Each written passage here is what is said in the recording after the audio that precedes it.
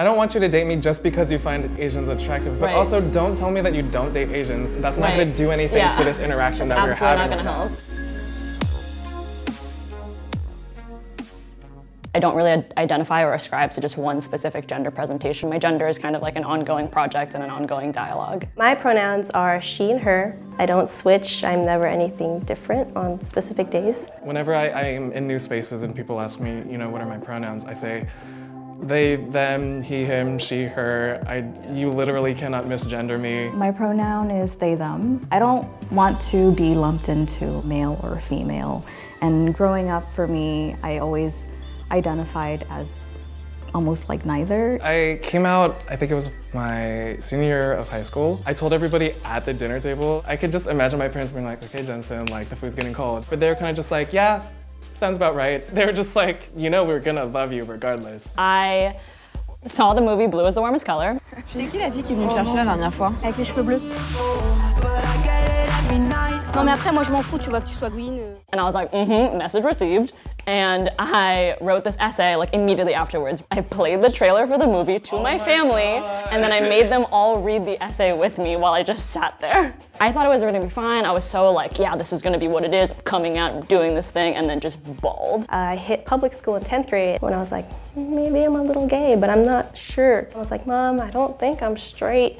She's like, oh no, it's just a phase. We never talked about it again. So I came out in high school first to my friends and my peers. I remember one of my teachers, who was actually my math teacher, and he was Asian. He was like, Sam, no, you're not gay, and God loves you. I didn't know how to challenge him other than just exist.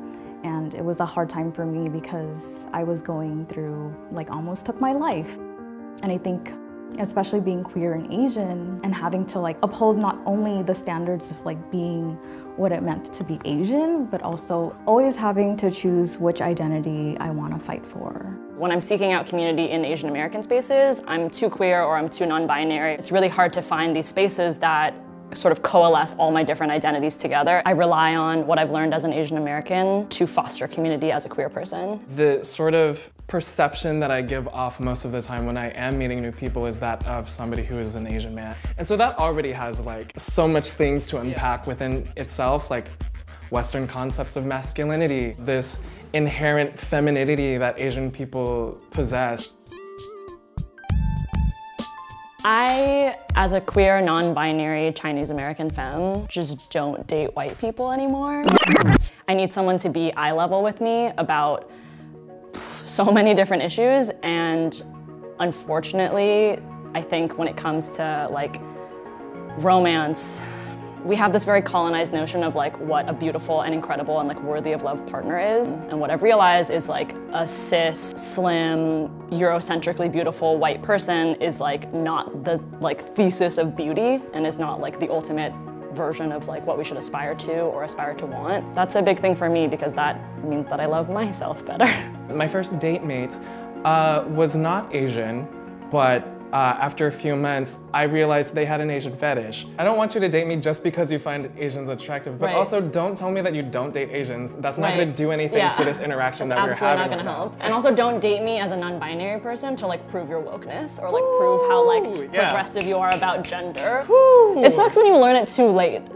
Like you got to go back and be like, this X looks like me. This X looks like Constance Wu. This X looks like Gemma Chan. And you're like, wait a minute. There's a... You love Crazy Rich Asians. And I'm only doing those things. Yeah. Being queer and Asian is really difficult and hard because there aren't very many representations of queer Asians out there. Growing up, I felt like I was always looking for folks to look up to. I feel like with this sort of Asian wave that people are calling it with, you know, Crazy Rich Asians, Fresh Off the Boat, To All the Boys I Loved Before, I think we are just beginning to get a scope of what it means to be somebody of the Asian diaspora. We need darker skinned Asians, we need South Asians, we need disabled Asians, working class Asians, because we are infinitely complex, so we need all that representation.